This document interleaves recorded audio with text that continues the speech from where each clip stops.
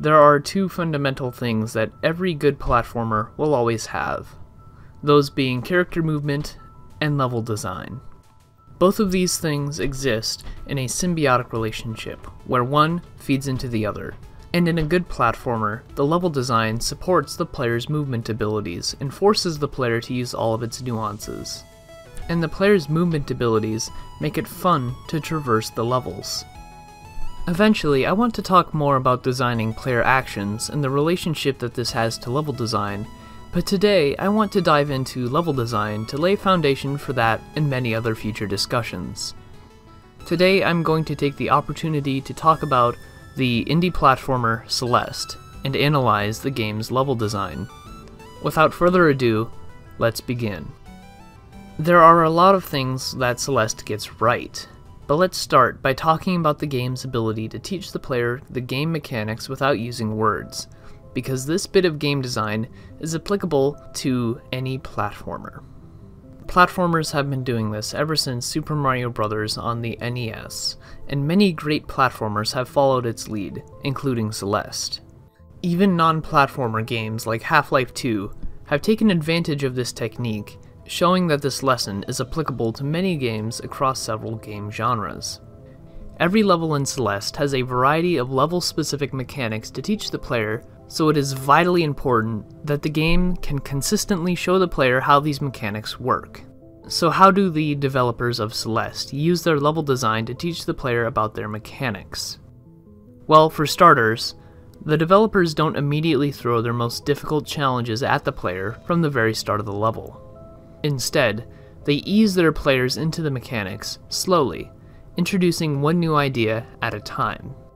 For example, let's look at the first stage in the game, the Forsaken City. This level comes after a brief prologue, which introduces the player to the basic mechanics of the game: a jump, a climb, and a dash. Aside from this, the player knows nothing. The game starts them off with very simple challenges that further reinforce their skills. The first screen allows the player to get past it using either their wall climb or dash. On the second screen, the players will likely see this strawberry, an optional collectible that the player can collect throughout the game by showing their mastery in platforming or exploration. This strawberry is a bit different from the rest of the strawberries in the game, however, because it is out in the open, and compared to the later strawberries, it is quite easy. However, with the player's current skill set, they aren't able to reach that strawberry. At this point, the player might notice the spring and will try jumping on it to see what it does. And of course, the spring flings the player into the air so they can grab the first strawberry using a dash. If the player fails, they will not be punished too severely, since they'll just fall back onto solid ground where they can try again. Now the players know what springs do. After this, the intensity is increased because the player must now combine two previous skills to pass through these spikes unharmed. They must use the spring and dash to reach the other side. After this, the player is at a dead end, which forces the player to experiment with their known skills to progress. In this case, the player can see that the level continues upward, so they might try climbing the wall only to realize that their grip strength will give out and they will slide back down. Eventually, the player will realize that they can jump from wall to wall in a sort of wall jump maneuver, which was created using the existing mechanics the player had already been taught. The next panel continues this pattern of combining old skills to introduce new ideas and increase the difficulty. In this case, the player must combine a dash with a wall jump or climb to get to this safe platform. Eventually, the game will have a large pool of mechanics and ideas that it can combine with new ideas, or combine two previously unlinked ideas and skills. For example, this level introduces the player to these bouncy clouds that fling the player into the air if they jump at the right time, and also strong winds that slow the player movement in one direction. It introduces the player to each of these mechanics separately in a relatively safe space, before the player is shown this panel, which forces them to use the knowledge of both the bouncy clouds and the wind to progress. If the player does not fully understand these obstacles when they're first introduced, they will not be able to pass, and this ensures that any player that makes it to the later obstacles will have the skills they need to pass the challenge. Ultimately, if the player more fully understands the level mechanics, the developers can include harder challenges to test the player on that mastery. And this method allows the developers to teach mechanics without clunky tutorials that bring the pace of gameplay to a crawl. Almost every platformer worth its salt uses a method similar to the one I just laid out. But there is a lot more to appreciate about the level design of Celeste. Before I dive into more of these specifics, I want to briefly talk about how the game uses its optional collectible, strawberries. The strawberries are included to challenge the more skilled players. In order to obtain a strawberry, you need to prove your mastery and understanding of the game's mechanics beyond what is simply required to beat the game. Celeste does some things with its strawberries that I find quite interesting. A lot of games with collectibles tend to reward the player with in-game bonuses for finding them. For instance, in Shovel Knight, there is a unique power-up which the player can find on every level that gives the player new movement and combat abilities, or there are music sheets that the player can find to give the bard for money, which they can use to further improve their character. In Mario, the player is rewarded with coins for finding secrets which may lead to additional lives. However, the strawberries in Celeste don't give the player any in-game advantages and only act as challenges for experienced players. Neither design is necessarily better than the other, but one advantage of Celeste strawberries is that less skilled players don't feel like they need to go out of their way to collect the strawberries. In a game like Shovel Knight, less skilled players may feel like they need to scour every level for the special collectibles, because they don't want to miss out on a new ability. If the player happens to miss one, or if it is just too difficult for them to reach, they will feel like they're missing out, and this, in turn, might bring on loss aversion. To be fair, Shovel Knight does get around this problem by allowing the player to buy any collectibles that they missed, but Celeste avoids it entirely because its collectibles give the player no mechanical advantage. If a player feels like the challenge is too hard for them, they can just go back to the main path and continue the level. The developers are able to include challenges that may still be interesting for more skilled players, but the main game can still be rewarding for less experienced platformers. A wider variety of people can enjoy Celeste without the experience being harmed for either kind of player. A lot of platformers use their level design to teach the player about their mechanics, but there is still a lot to appreciate about Celeste's level design, so let's dive in to see what the game does well. For instance, let's talk about how the developers view the narrative structure of Celeste. The developers view the game's story as a fractal story, or a story made up of smaller stories. On a game-wide level, the entire game is about a woman who climbs a mountain and confronts her anxiety along the way, but this story is broken into several smaller stories. Each level in Celeste contains one of these smaller stories, that each have their own distinctive narrative arcs, aesthetic design, and mechanics that set it apart from the rest of the game. For instance, in the Mirror Temple, Madeline is exploring a spooky ancient temple with her friend Theo, before the two are separated. Eventually, she discovers and gets trapped inside of a giant mirror, and is then pursued by Lovecraftian monsters, until she finally finds Theo trapped inside of a crystal. Madeline must carry him out of the temple, and eventually the two escape. This level introduces red bubbles that carry Madeline across the screen, platforms which move when she dashes, and the aforementioned Lovecraftian abominations. These mechanics make up the level's mechanical identity, and are unique to this stage. Even the levels can be further broken down into smaller stories. In Celeste, every panel or gameplay challenge also creates a mini-story for the player to experience. These are the moment-to-moment experiences that the player will have while playing through the level. This story will be different for everyone, but I'll get back to that later on in the video. Taking the Mirror Temple as an example again, on this panel, I jump up into a bubble, fly over to the right side, fly down in a straight line, climb back up to the bubble, shoot myself across to the other side, hit the last switch to open the door, climb the wall, fly back to safety, and then collect my strawberry. This is just one example of one of these panel stories which make up each level. all three of these story levels act as an anchor when designing levels, and the developer can jump back and forth between all three of these levels to make sure that each panel fits into the level, and each level fits into the game as a whole. All of this goes back to the idea of the narrative tension curve, which I bring up in my boss fight video. Each level of a story needs to fit into this curve of rising tension, because this is what makes a game satisfying and enjoyable to play.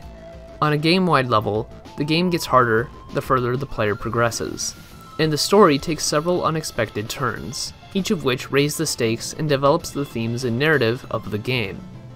Similarly, each level gets harder as the player progresses and more mechanics are introduced and combined until at last, all of the level's elements come together for one last climactic test of the player's knowledge of the mechanisms. The panels are no different, and each one raises the tension as the player attempts to pass it. This could be because the player's grip strength is running out soon, or simply the fact that dying so close to the end of a panel will reset all the player's progress on that challenge. But let's look a little bit closer to see how the developers use these micro-stories to guide their level design. This is one panel in the final version of Celeste. The story for most players will go something like this. The player needs to dash onto this block, which will begin to fall. Before it does, the player needs to jump to this platform, but if the player jumps too soon, they will die in these spikes, but if they jump too late, they'll fall to their death on the ice. All of the level design decisions were made to support this tension, and any elements that undermined it were removed. In the first draft of this level, there were no spikes on the left, so there was no tension that was created if the player jumped too early, since they could just climb onto the ledge, and that story isn't super interesting. In the next version of the level, the spikes are present, and the developers decided to focus on building the tension around them. They also made the block more forgiving and easier to jump onto because the main tension of the story didn't revolve around reaching the block. It was about timing your jump at the right time. The story of how you get to the block wasn't as important as the story of you timing your jump correctly. This version also had a problem with players trying to skip that block entirely and trying to go to the second block, which completely undermined the story the developers were trying to tell. In the next version, this problem was solved by pulling these spikes up, making it nearly impossible to jump to the second block. These were all the major changes that the level experienced, but they all revolved around the story that this panel was trying to tell. This approach to level design keeps their levels focused and directed, and helped the developers diagnose problems that their levels might have. Celeste's levels are built around tension, but not all tension is the same. Let's drill down a little bit more and analyze how the developers raise the tension on a panel-wide level using their level design. In Celeste, the players have a very limited set of actions which they can take at any time while not on solid ground. They can dash, wall jump, or climb. The developers of Celeste took a lot of inspiration from mountain climbing, in which different positions are more or less safe in different ways. For instance, a climber might need a lot of core strength for balancing purposes, or they could use a lot of finger strength to grip onto a shallow hold. Madeline can dash in 8 different directions, and this can extend her jump trajectory. However, the player can only use it once before needing to touch solid ground. When Madeline is climbing up a wall, she only has so much stamina, and once it is depleted, she will begin to slip. Wall jumping, on the other hand, is powerful because the player can do it forever without needing to spend a limited resource like the other 2 actions. But her jump throws her quite far from the wall, and she cannot get any higher by just jumping off one wall, like you can in Super Meat Boy or Hollow Knight. The designers can leverage each of these different kinds of tension to create levels that are tense in different ways. A level that has a lot of difficult jumps, but has some safe spots the player can cling onto for a moment, will feel very different than a level with a lot of easy moves, but no real place for safety in between.